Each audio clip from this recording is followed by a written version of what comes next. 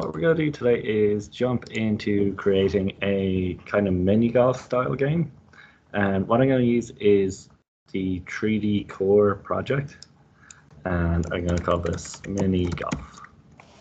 And hit create project, and it's going to take Unity a minute there and Unity Hub to create the project and get everything set up.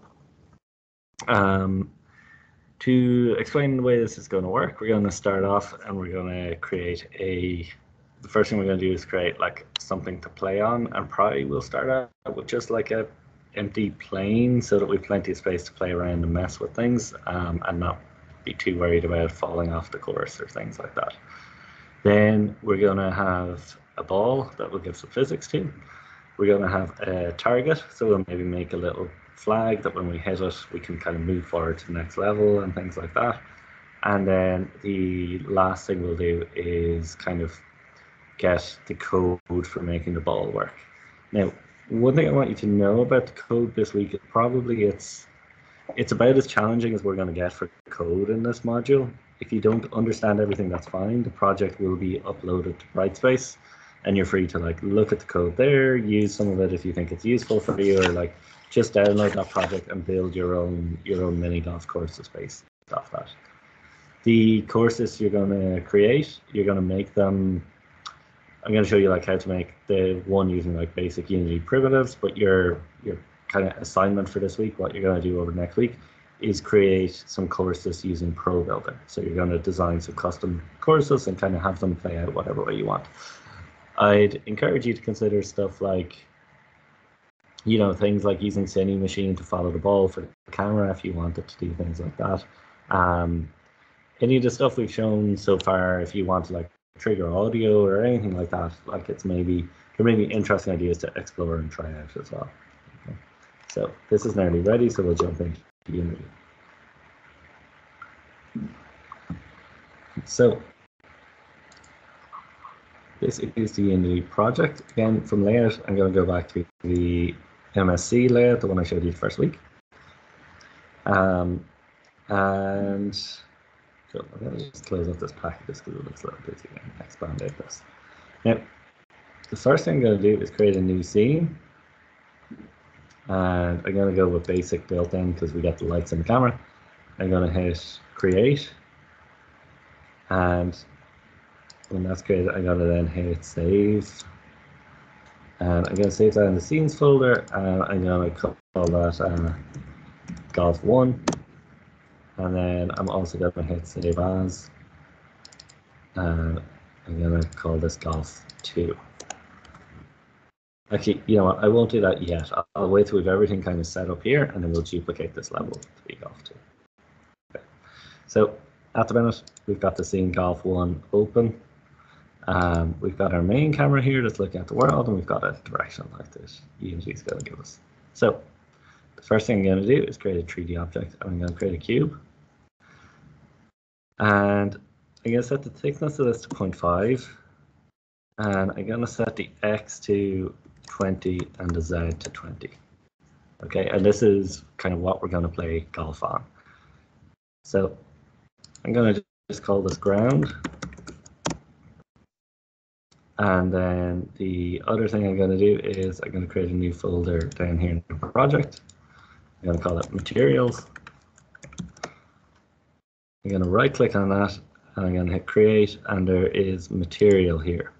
Okay, I'm just going to call this ground, and I'm going to duplicate that, and I'm going to call one ball. So the ground, the only thing we're going to change about this is I'm going to change this albedo, which is just like the color of the thing.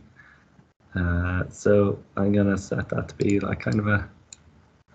Actually, I'm going to drag this onto the ground. Actually, yeah, I'm pretty happy with that color. Kind of a greenish color is what I'm looking for there. So the next thing I'm going to do is I'm going to make this game so that it is a. Just going to close this. I'm going to make this game so that it is an isometric game.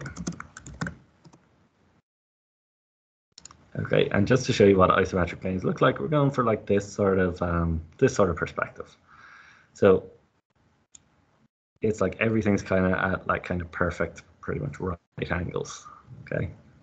So what we're going to do is we're going to want to rotate the camera on a couple of axes. So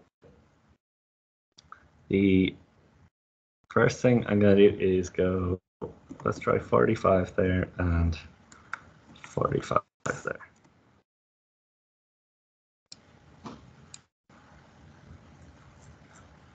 And where are we at here? Uh, 45 there might be too much. Maybe 30, 0, and this one 45.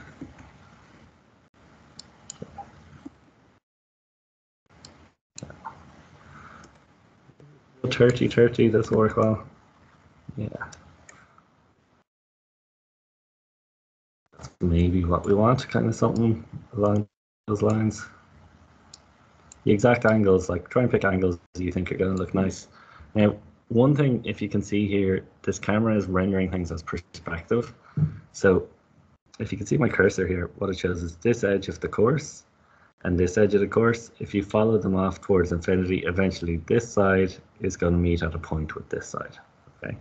For isometric games, if you look here, this side of this building and this side, they're perfectly parallel to one another. They're never going to meet. So to fix that on the main camera, I am going to change it from perspective, so projection, and I'm going to set that orthographic. And let's move our camera out a little.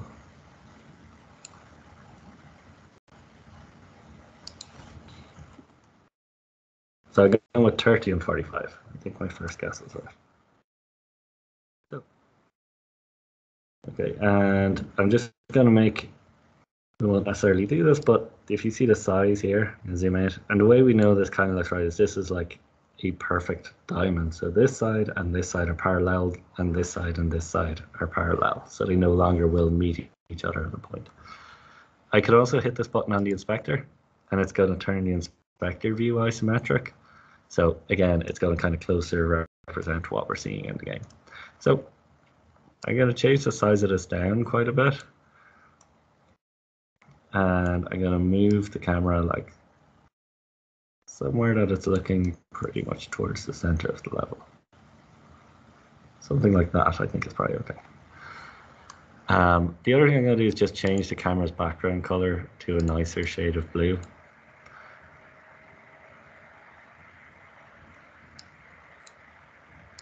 And change that from skybox to solid color. Okay. And that just means that if we get to the edge of the level, we get kind of a nice color, kind of like Crossy Road or something like that. Cool. So that's that. The next thing I'm going to do is I'm going to create a 3D object, and I'm going to create a sphere. I'm going to put the ball material on the sphere.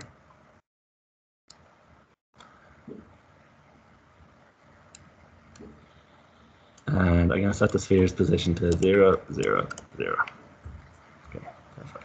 So yeah, I'm pretty happy with this. Now that I've got this here, I can maybe see if I want to tweak the main camera position a little.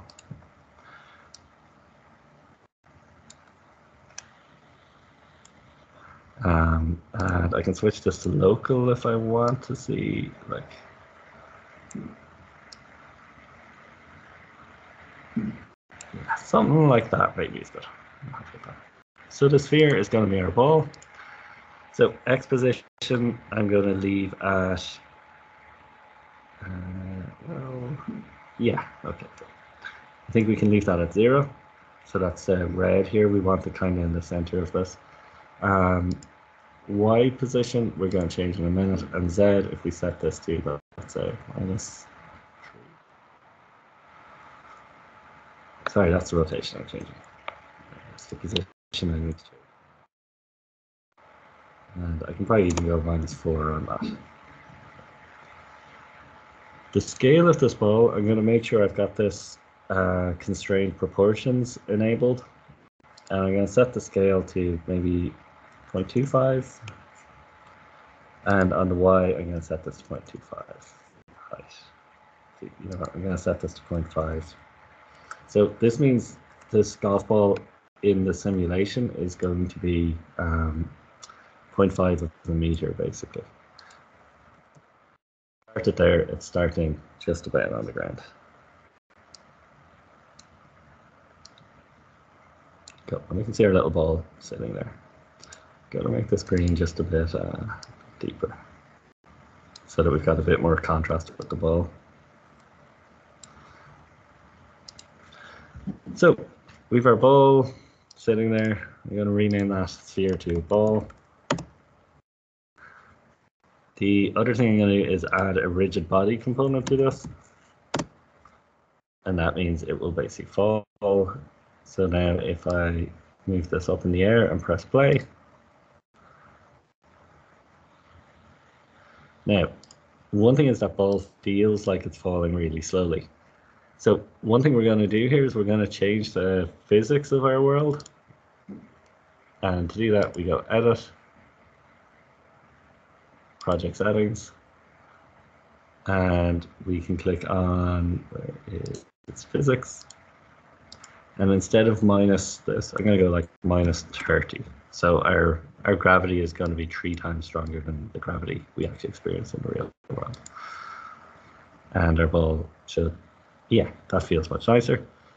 The one thing we're not getting at the minute, we're not getting a bounce or much of a bounce. So I'm going to select materials, right click, and I'm going to add a thing called a physic material. And what this does is, well, I'm going to drag this onto the ball. What this does is let us customize kind of some of these different variables. So I'm going to set bounciness here to 1, and you'll see it'll be quite a bouncy ball. So they'll have a lot of, like, it'll bounce up and down a good bit. Yeah, and actually bounciness of 1 looks pretty good there. I think I'm pretty happy with that. Lower bounciness means it's just not going to bounce much at all either. The other thing I'm going to do is at the minute drag here is 0. And what this means is our object won't really slow down that much when it's moving, and we want to, I'm just going to set this to 1. We'll end up tweaking this as we play the game and get things set up, but we're going to start off with that. So we now have our game's going to start, ball's going to drop from the sky. So let's get our UI in for that. I had a question, John. Let's go with an image first.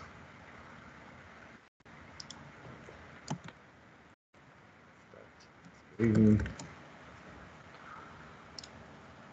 going to set the color to that to just like a, I'm actually going to set it completely black, and then just change its alpha value so it's a little bit transparent.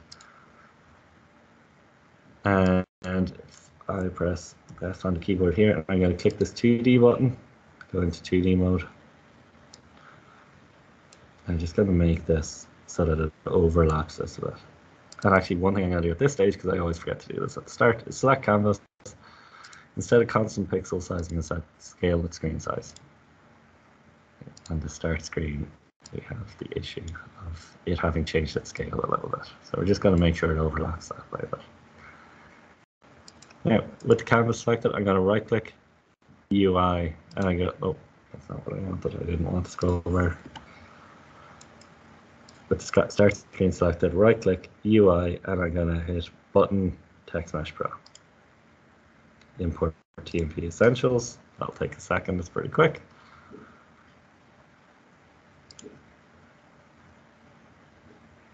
Okay. And this button, I'm just going to put some text on it. I'm just going to change its text, and I'm going to just write play.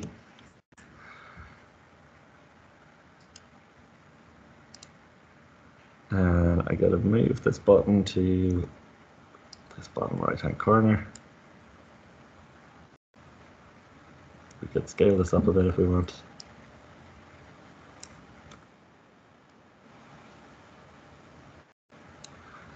And the next thing I'm going to do is just create a bit of text.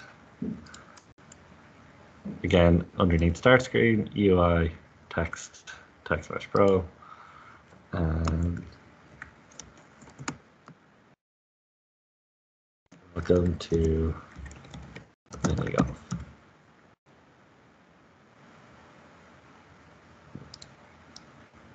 And I'm going to copy the name of this so that it's in here.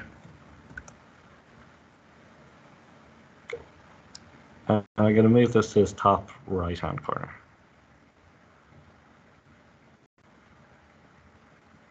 Yeah, we'll see how that works. We might end up moving these UI elements around a bit. Now this play button, on click, I'm going to create something that happens on that Unity event. And we're going to go for the ball. And we're going to select the rigid body. And we're going to say bool use gravity. And we're going to set that to true. And what that means when we click this, we're going to set gravity on the ball to true. And the other thing we're going to do when we click that button is we're going to disable the start screen. So we are going to go game object and set active bool to false. And one thing I need to do is just jump here into the ball and on the rigid body, turn off use gravity. And that means when the game starts, the ball isn't going to use gravity. So now we're going to be able to press play. Click play on our game, ball falls down, our game's going to start. And obviously we've no interaction here yet. And the tricky part is getting all this interaction working and the button moving is a little bit tricky, but we'll get to it, it won't be too bad. So that's that set up. The next thing I'm going to do is I'm going to just disable the start screen and I'm going to enable use gravity on this. And I'm just going to test out, we're going to create a collider that's going to basically let us control the levels and stuff like that. So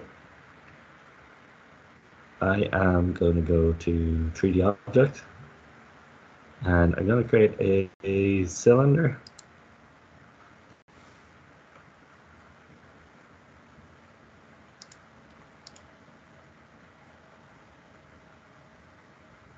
Yeah. And I'm going to call this flagpole. I'm going to reset the transforms on this so that it goes to 0, 0, 0 in the world. I'm going to make sure I'm using constrained scale and I'm going to make it like pretty skinny. So 0.15 or something like that. I'm then going to turn off this constrained scale. I'm going to make it bigger in the Y. Okay, and then next thing I'm going to do is I'm going to create a 3D object. I'm going to create a cube. And I'm going to call this flag. Fluff. And I'm going to reset the position of this.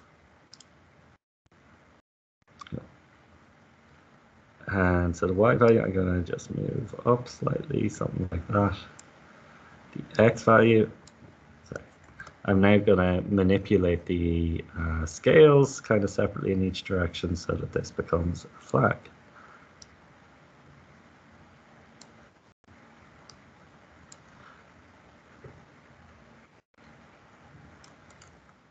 I'm going to turn off 2D mode here.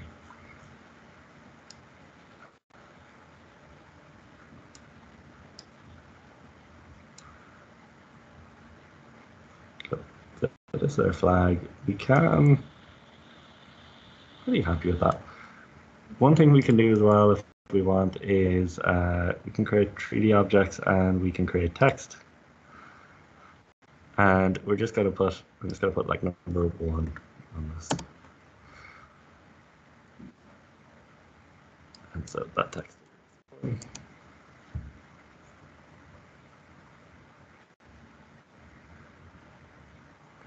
And then we're going to have to do, it's not ideal that the rotation in this is a bit off from our flag, but we can see if we can rotate around the y-axis.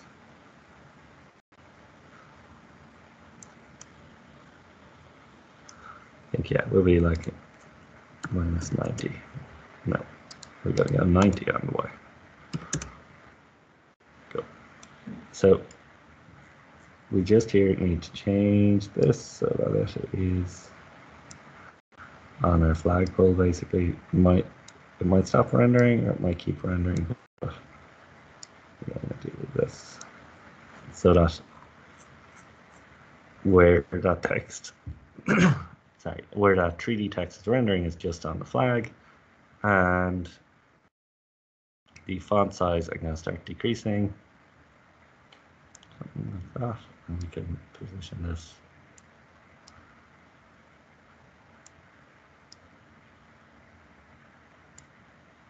Cool. And I'm going to create a new material here. And I'm going to call this flag. I don't want to keep typing flat. But I'm going to put that on the flag itself. And I'm going to set this color to, I think normally these are like red flags, basically. And that's starting to look pretty good. So I'm going to make the flag a child of the flagpole, and then I am,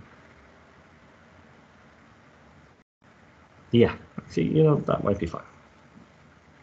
So what we're going to do in this game is, as long as you like hit off this flagpole, it's gonna count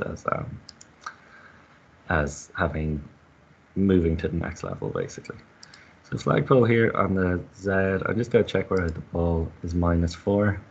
I should be able to set the flagpole on the Z to 4. Cool. So we've our little flag there, our ball there. So we're going to want to set up a bit of code. Like one thing we could do here if we wanted is rotate this flagpole. You can see how well this will work. If we wanted it to be something like that so that the players can see it a bit easier, but I don't think it's much better doing that.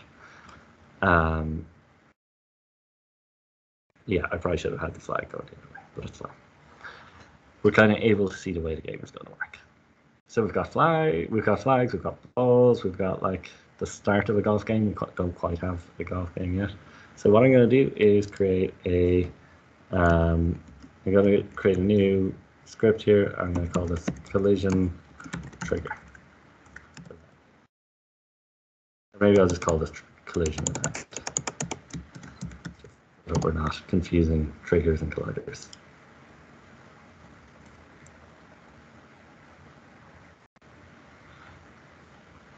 So I'm going to double click this collision event.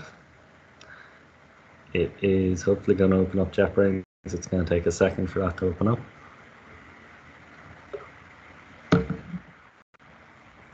We can hit trust and open.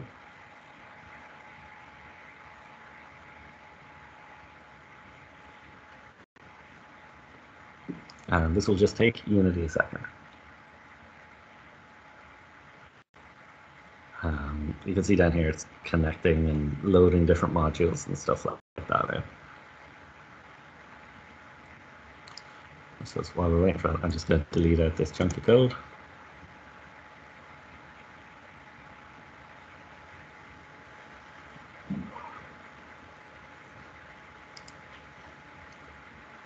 At the top of this, because we're going to use Unity events, I'm going to type in using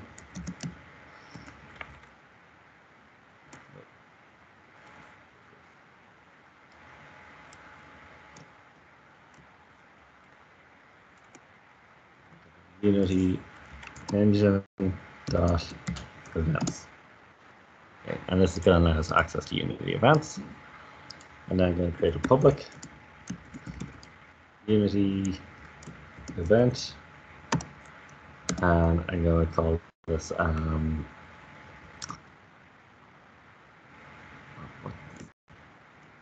put or something like that.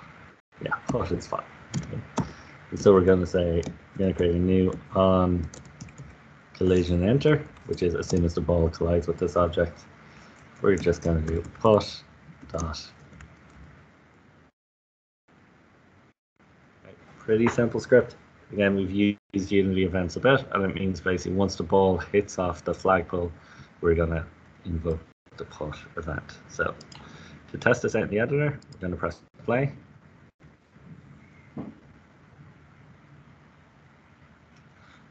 While this is running, I'm going to just say, let's say, just drag the ground in there and say game object set active to false. So the ground should disappear if we hit off this flagpole. To test that, I'm just going to drag the ball there. Cool. As soon as the ball hits off that, we lose the ground and disappears. So that's just testing that our Unity event is working. So we have that working. I'm just going to make sure that event isn't there. Yeah, cool. Next thing I'm going to do is create an empty game object. I'm going to call this game manager.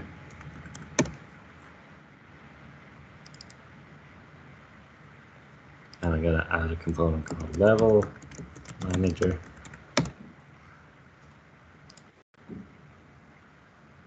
It's very similar to what we were doing last week with the start and end screens and stuff like that. So this level manager script, I'm going to go into JetBrains, open up level manager, and I'm going to create two functions inside here. So first I'm going to do using Unity Engine.scene management. Okay, and this lets us load in and out scenes. And I'm going to create two empty functions here. And so one is going to be public void load next scene.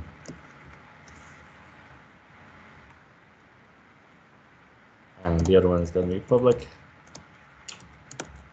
void reload game. We're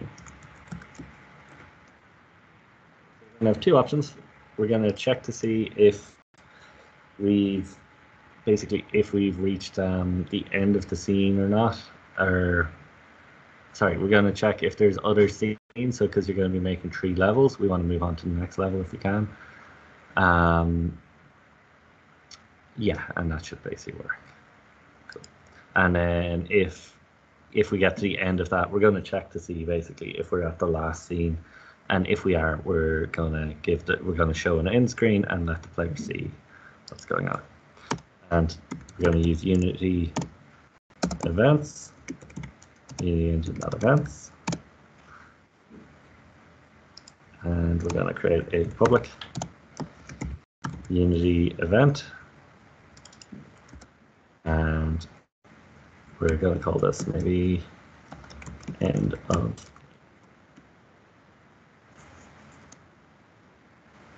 Cool. So what we're going to do here is we're going to say if scene. So what we're going to use access to scene manager, which keeps track of all the different scenes we have. Dot get active scene. Dot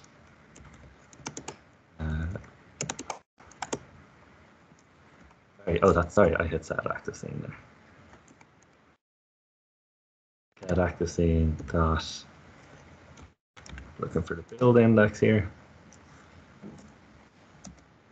But we're going to do a +1 here because we want to see, because arrays are 0 indexed, if that makes sense. We want to see if the current scene +1 is equal or is less than the scene count. Okay, I'll just show you that there. It is less than scene manager dot scene count.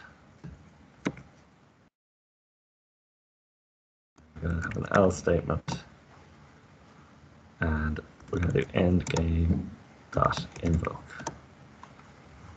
Cool. So what this is doing here, it's saying if the current scene index in our build +1 is less than the scene count, basically, we're going to do the code here, which means it will load the next scene. Otherwise, we're going to say it's the end of the game. So let's say if we've got let's go really simple. We've got one scene in our level. So we're going to have our build index is going to be 0, +1 is 1, and our scene count is 1. So that's not less than 1, so we're actually going to go to the else statement. If we've 2 scenes and we're on scene 0, it's going to go to the next scene because 0 + 1 is 1, which is less than our scene count of 2. I hope that makes sense. I think you should be pretty comfortable with if statements and 0 index arrays and stuff like that. But they can be a little tricky. They're not something I'm comfortable with them, but I always end up futzing with them a little bit. But basically, if we're in this situation, we're going to go scene manager dot set active scene, and we're going to set this to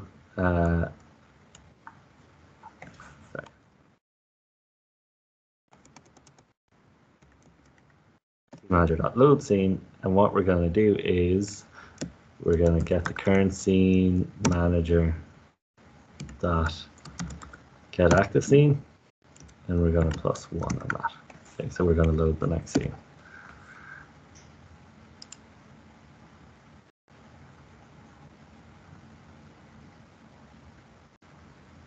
Oh, sorry, scene manager after scene.build index +1. So we just want to get the current index +1, and we're going to load the next scene. When we're reloading the game, we're just going to go scene manager dot load scene, and we're going to load scene 0. Okay, because our first scene should always be scene 0. Now, where this works in the index is if I jump here into Unity and I go File, Build Settings. Okay, this shows me the scenes in the build. So currently there's none. I can click Add Open Scene, and now scenes golf 1, its index is 0. Okay. So that's that all working. Yeah, that's fine. So then the next thing I'm going to do is, yeah, let's test that and see. So now when we hit the flagpole,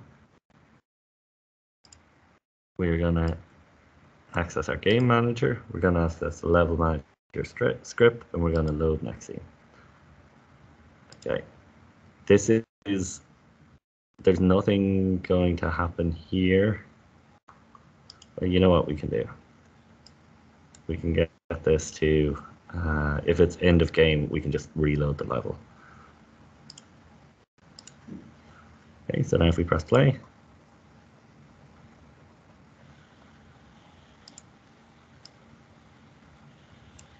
cool. So we can see now we've got our game all basically working. So what I'm going to do here is I'm going to re-enable the start screen. I'm going to turn off physics on the ball.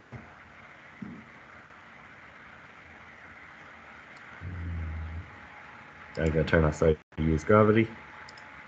On the flagpole, I'm going to do that. On the game manager here, I'm just going to, I'm going to remove this here because this scene shouldn't be my last scene. So, and then I'm going to go File, Save. I'm going to go File. Actually, one thing I'm going to do before I do that, I'm going to create a folder here. Oh.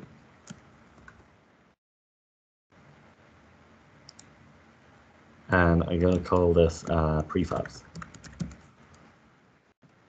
I'm going to make the flagpole prefab. I'm going to make the game manager prefab. I drag the flagpole into the wrong folder, and I'm going to make the ball a prefab. Okay, and what this means, I can build out new levels and use these as prefabs and kind of access their behaviors and stuff. So then I'm going to go File, Save As, Scenes, and I'm going to call this Golf 2.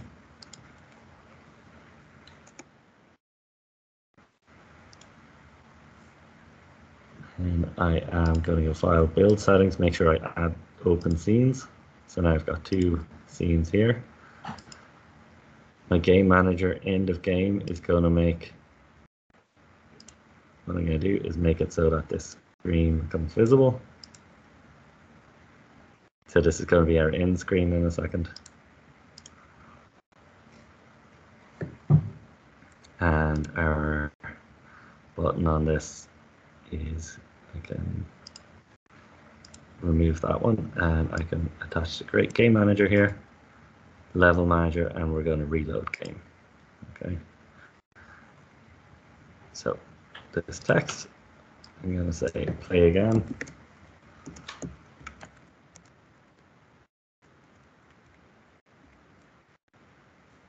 And maybe going to make it a little bit smaller so that it fits there.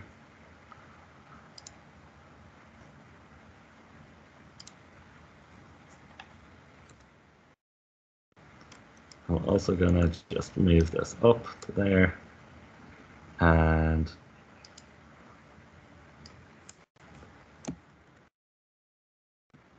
say congratulations, you win.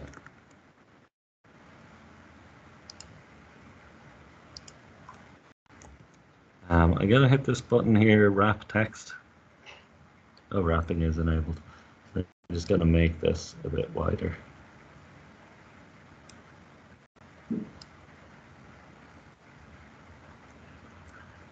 Maybe something like this. I'll maybe center it. See, I don't like where that button is now, so I'm going to move that into here. Cool. And I'm just going to make sure this is end screen.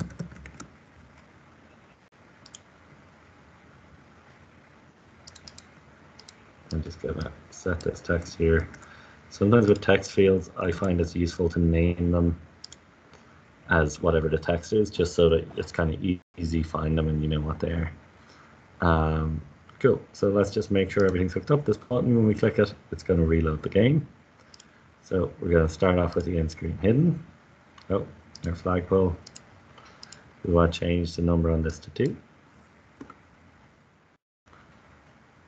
Our game manager is here. It's going to pull up the end screen and set it active. All looks fine. Move the ball there. We just, in this level, we're going to start using gravity active because gravity is going to, we want gravity to affect the ball basically in this scene. So I'm going to save that. And before we take a break, I'm going to open up Golf 1 and I'm going to see if we can play through from start to finish before we get the ball mechanics up and running. Cool. We've got our ball falling to the ground.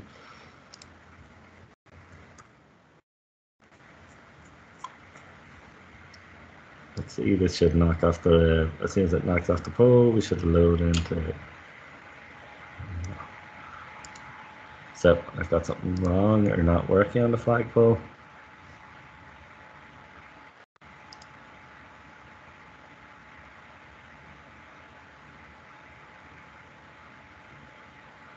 Just double check that. I think that should be working.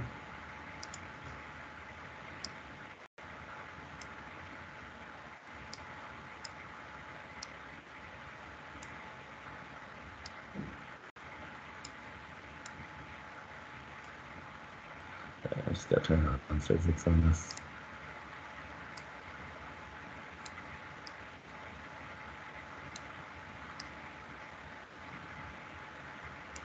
Okay, so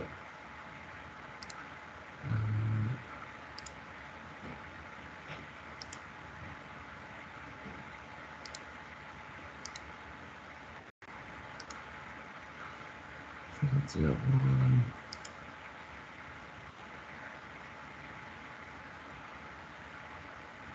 Okay, I'm just going to test that flagpole just to make sure that is working. It was working a minute ago. So I don't quite get why it would have stopped working, but we'll just check. Again, we'll set the ground active to false. Let's press play.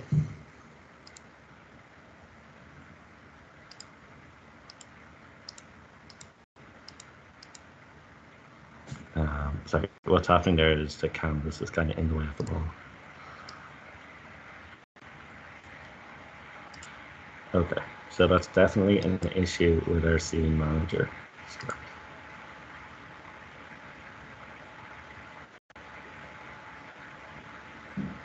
Yeah, because this one's working, so it's not loading the next scene.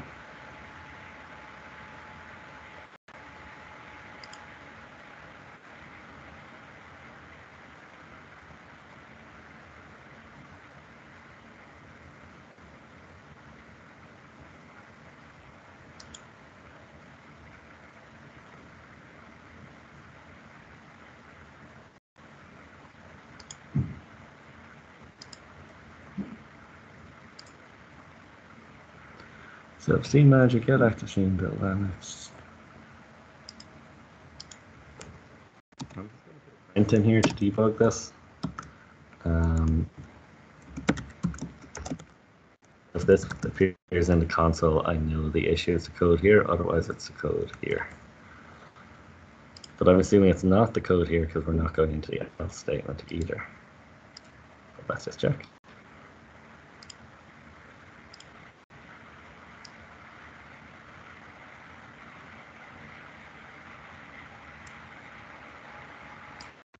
Okay, so we're not, that's not printing out the code. So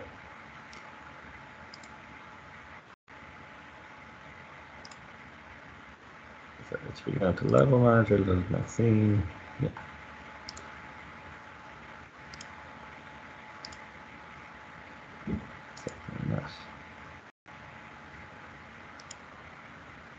So I'm just gonna check and see, just make sure this is being called. Get that out of here. If this doesn't work, we're gonna take a break and I'll just see if I can fix this before coming back for the second part of this.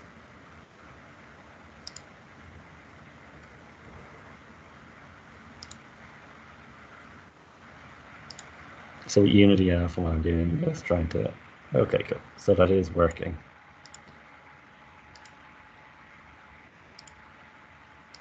So for some reason, when I'm scene manager, get active scene, dot build index. So this is 0 plus 1 is less than scene manager dot count.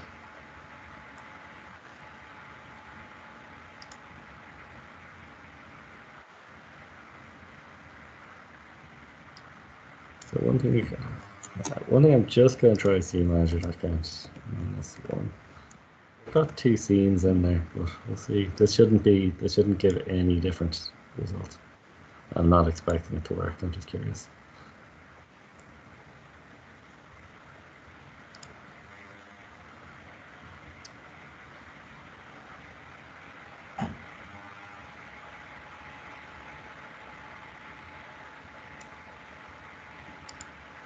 Okay, cool. I'm gonna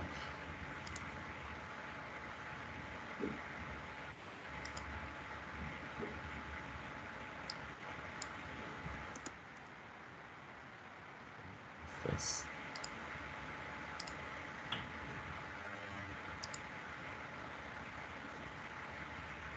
This 0 index arrays is okay, cool. So we're in the second scene now. I'm going to say so we're going to play again. Okay, cool. So it turns out I didn't need the +1 there. That actually wasn't helping me. So otherwise, that's all working. Okay, so it's the build index is less than the scene count. Yeah, that makes sense, doesn't it? Like the current scene is less than that. Yeah, so I was adding a 1, so it wasn't getting. Yeah, I was doing something silly. Apologies about that, but that should all basically work now. So I'm going to save that. Going to go back to Unity, save my scene, and then we're going to come back and we're going to set up the controls and the movement for the ball. Okay, so we'll take a little break there, and we'll come back for that.